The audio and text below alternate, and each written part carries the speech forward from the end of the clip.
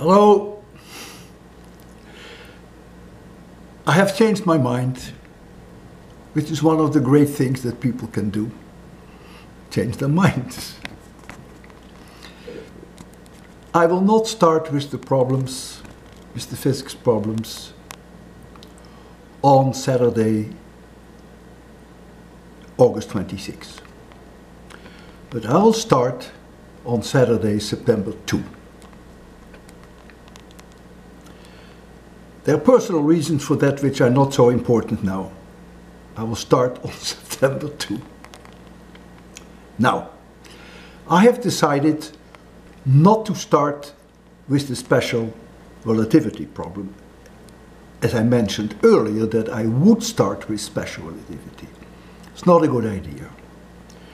So many of you have never been exposed to special relativity, so already this very first September problem would then be something they couldn't touch.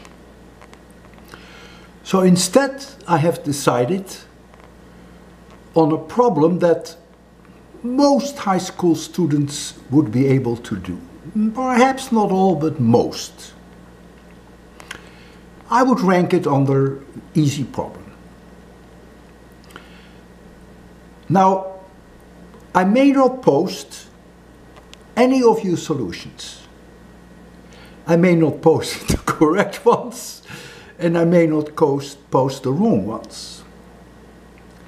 Because if I only posted the wrong ones, and you knew that probably the ones I don't post are the correct ones, if you see only the wrong ones, you will very quickly know what the correct solution is.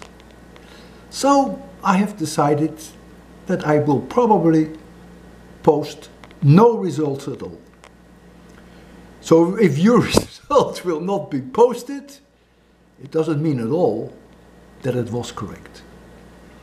So I will go on the air with a new problem, an easy one. Yeah, it's a combination of math and physics. A week later I will post the solutions, and then a week later I will post the special relativity problem.